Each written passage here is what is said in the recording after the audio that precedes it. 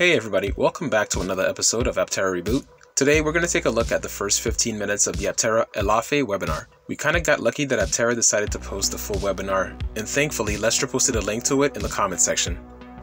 In this video they go over how the guys at Aptera met with Elaphe over 10 years ago in the old Aptera days. They also go over how their products allow for more space in the vehicle as well as improved vehicle efficiency.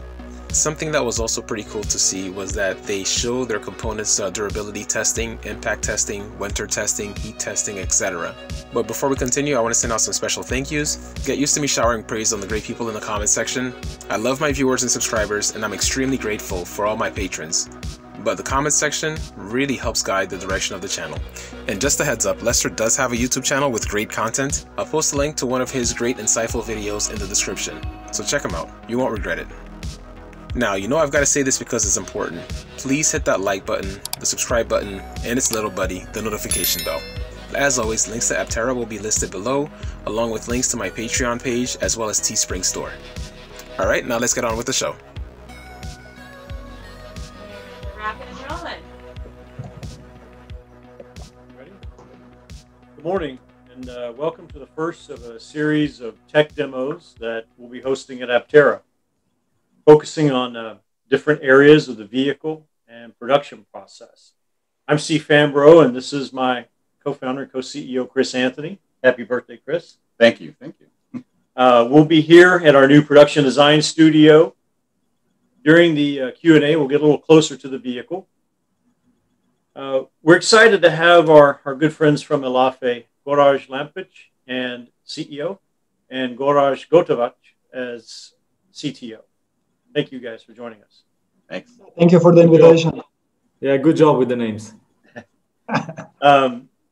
We'll be covering a lot today, and including what makes Elaphe motors so unique, how they're tested, what Aptera customers can expect in terms of performance. So we look forward to doing that with you. Both of you gentlemen, Gorazd and Gorazd, I would like to talk about the USA trip that you did some time ago. Elaphe's philosophy and the collaboration that we're doing now. I thought we'd start by going back maybe 10 years or so. When we first met, it was a very different time. What inspired you to come to the US, and what did you hope to accomplish while you were here? Yeah, thank you, Steve. So I have just returned from Detroit. I was there last week, and it's an interesting place. But yeah, 10 years back, it was different. So we did several years of research and innovation, and then we thought, okay, let's make business. And then we were thinking, okay, how to make business with innovation, with something that's not yet out there. And then we saw the entrepreneurship activities and see that, Silicon Valley is the place to go to.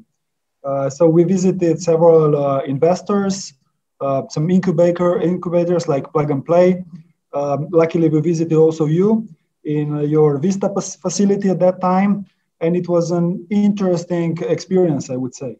So we were hoping to get an A-round investment at that time, but later we learned that we were not that mature, and we were more ready for like a seed round. So there was not such a success at that time, but we learned several things about our business model and improved it, and we learned what triple F means, like friends, fools, family. So this is how we funded then the additional research when we got back to Europe. That's a great info on how you got started, because I can appreciate where you were in the friends and family round, and then to how much you've grown when I visited you back in October of 2019. That's been a massive growth since then. So it's great to hear that. Tell me, what's the philosophy of Elaphe's in-wheel motor design and also the power electronics? Okay, I'll handle the, let's say, commercial aspect, and Gorazd will do the technical. So, we want to enable the vehicle manufacturers such as you to deliver something that's really good for the user, for the mission, and that the vehicles will be, in line with the digital technologies and no longer with, traditional car parts that are becoming a commodity. And, well, we believe that with in-wheel concept, there are some benefits, like, you have more space, you have better efficiency, you can play with the design, maybe time to market can be accelerated, and we simply want to enable this kind of vehicles. Yeah, I completely agree. So this is where we come from, but then the solution, it has to actually support this. So if we want to support companies like Aptera that want to build something which is more, as Gora said, mission driven, user driven, rather than just driven by the supply chain. So if we want to do that, then we have to provide a platform which is very flexible in terms of allowing some possibilities, like let's say new functions, new benefits to the user, as well as really cover the basics or improve the basics, safety, efficiency, and these kind of things. And we really see the in-wheel motor architecture. We shouldn't really focus just on the motor. It's about the architecture. We see it sort of as blank freedom, so design freedom, control freedom, innovation freedom. So you can basically, by using this platform, you can do much more than we can even imagine, because you know your users and you understand what they want. So technically, we are focusing to provide lightweight, efficient components, so that you have really a lot of freedom, plus very precise control of these components, so that you can build on top of that with your software ideas and software functions. I haven't made that connection to the freedom aspect yet. That's quite interesting, because we've learned from our research of our customers that they really resonate with the idea of the freedom of being able to go 600 miles, 1,000 miles to park and charge in the sun. And it's also interesting that the freedom of design of your product helps us deliver freedom to the customer. So that's a great synergy there. Chris? And it's just amazing that we met a decade ago, and you guys have progressed this motor technology so mightily, and now we're back with Aptera, and it was a perfect fit a decade ago, but I don't think you guys are ready, and now I think it's prime time. Having seen videos of how your motors work from your website, and Steve's time with you in Slovenia, it's amazing the durability that these in-wheel motors are capable of. What do you guys do to assure that durability through ice and mud and snow and rain, all the conditions that our Aptera drivers will see, and put these motors through for hopefully decades of use? Yeah, so I thought about this, this is always the main question. So I said, just talking about this, it doesn't do it justice. You really have to see some things. So I prepared just a few pictures that I can also share with all of your viewers today. So hopefully you can already see. So, when somebody buys a vehicle, they imagine, all of this vehicle testing going on before, but it starts way before, just the components itself, all of the testing that's required for that. And this is just a few of the tests. And you can see it's about, climate, it's about temperatures, about humidity, it's about, water, dipping it in extremely cold water, running it in water, basically. It's about all sorts of loads, using robots to load the motor to see what happens to it. And it's very fun to develop. And we really hope that it's also going to come through to the final product in terms of how fun it is to drive. And we do testing, questions about what happens to the brake. Does it heat up? To have an answer to that, it's not enough, just to have an engineering hunch. You have to test. You have to see actually how your simulations compare to what actually is seen in real life. So what we do is we do a lot of testing, but we have an amazing testing team. I really have to say that this is one of our most one of our strongest teams in the company. They don't just do the testing. They built a lot of custom benches. These benches just did not exist before, because nobody tested something like this. People did test wheels. So we said, okay, why not use a wheel testing bench, but just modify it to do what we want to do, to measure the air gap, to measure the loads, to see the durability and the changes that happen through the lifetime. And people, of course, they build temperature chambers, but they don't build it, to test in-wheel motors with such high torque. So we had to modify it. We had to build around that technology that exists to basically do the testing that we wanted to do. And of course, leverage as much as possible also existing technology, because you don't want to be, innovating where everybody else is already very, very mature. So you see some testing here. I just wanted to test, it's quite harsh. You want to test for the fringe scenarios, because once you get to the fringe and you overcome the fringe, then you're sure that the car, in normal driving, is going to be extremely reliable with very low chance of something happening. And once you're really, really confident and you're done with the component testing, not really done, but once you are far enough, you're never really done when you do development, then you go to vehicle testing. And apart from all of the testing that we do, I really, cherish all of the time spent in winter testing. It's something amazing. I think every engineer that does that, I think it holds a special place. And we do it now for, what is it, Goras? Is it 4 or 5 seasons now? Every year, except for this year, because of COVID, it's been really limited. But we did a lot of testing, and it's, different surfaces, different inputs to the powertrain, and you really get to know all of your failure modes, what can happen, and that helps you develop, iron out all of those kinks. And that just connects, vehicle testing on the high vehicle level, buildup of snow, these kind of things. You just see, okay, it builds up. What happens next? What could happen? Do I have to test something on my bench? And then you go back to your bench and you do some more testing. And it's very important, really observe, really have standards exist, but they just don't cover everything that we do. And of course, when the machine is ready and when the system is stable, then comes the fun part. And I wanted to show some things, and to people that are listening, just go visit our YouTube channel. We have a lot of videos uploaded, and then you can do things like drifting, and you can do 3 months of winter testing.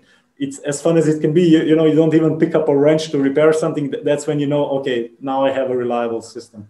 And then you can start playing with things like this. And I'm not sure what Chris and Steve have in mind for their demos, but I'm just putting out there, we are not as smart as you are in terms of what your customers want. So just go and innovate on top of what you provide.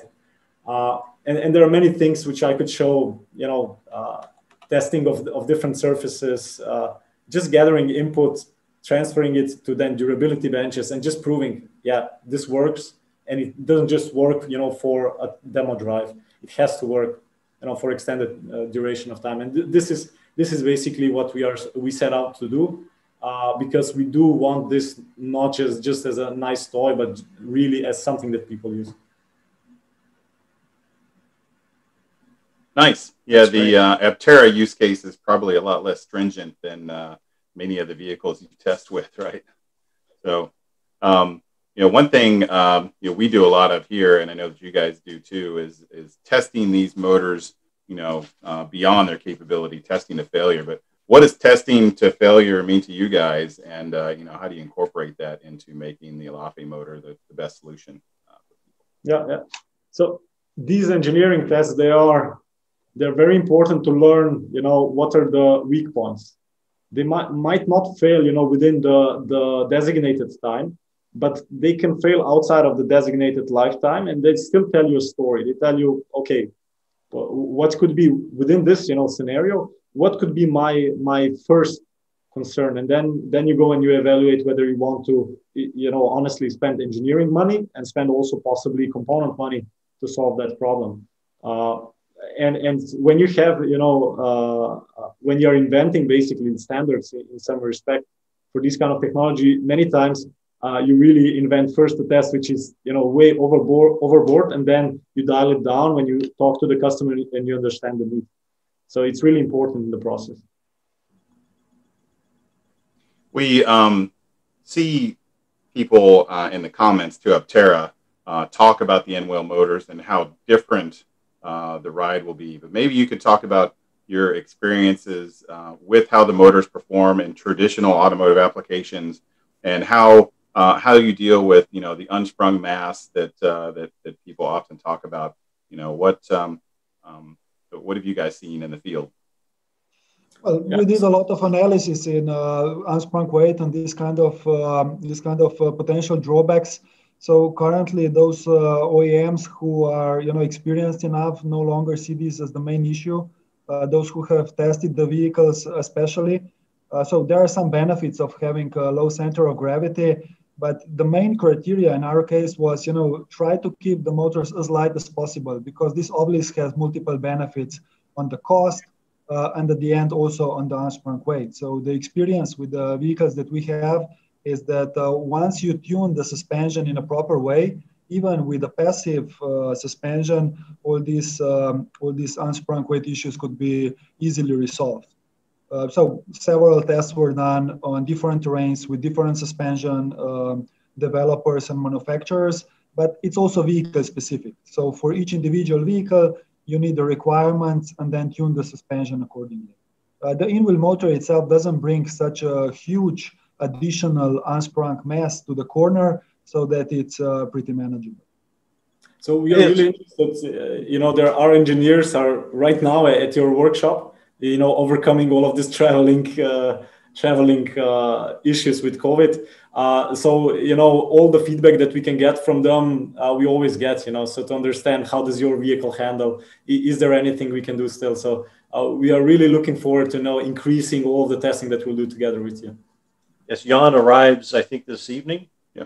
And we look forward to having him working with us Friday and this weekend. Yeah, I think the you know, the benefits far outweigh any negatives of putting the motors in the wheels. You know, when Steve and I first started talking about this, you know, over a year ago now, it's just to not have any pumped lubrication through a transaxle or a gearbox to get your propulsion is just a whole nother world in terms of, you know, how you get the vehicle down the road. And then if you can put the motor in the wheel, it frees up packaging space all over the vehicle for batteries, for other electronic components, for HVAC, you name it. Now we have the space for it. So I think, you know, the technology that you guys are bringing us is an enabler to our aerodynamics, to our packaging, to our center of gravity efforts, to all that. So I think it's a great combination of both what we're trying to do internally at Aptera and what you guys are trying to accomplish with your motor technologies. I think gram for gram, it's very close to a conventional setup, because, you know, the motor replaces the bearings, the spindle, the brakes, the upright component. So all of that stuff is in the motor, and you would have that weight anyway. So I think, and the overall benefits, I think, are much, much better. Yeah, this is extremely important what you have mentioned. So, you know, because in a lot of big traditional OEMs, they have, you know, different departments. So one deals with the powertrain, one deals with the chassis, one with the body, one with electronics. But actually, if you want to use all these benefits enabled by new architecture, you have to look on this in a holistic way. And then on the vehicle level, you can obviously optimize. Very good. Well, we promised you guys an interactive technical discussion today, and so we'll be taking some live questions from our viewers. We are going to, I think, go to video while we move locations out by the vehicle. So we'll rejoin you in a few minutes. Okay, that's pretty much it, guys. I hope you found this information pretty useful. If you want to watch the rest of this webinar, I have another episode already posted on the website. If you want to watch the rest of the webinar, I'll post the link to the rest of it right here above, and so just click on that. As always, thank you so much for watching. I appreciate you guys. Have a wonderful day, and I'll see you next time.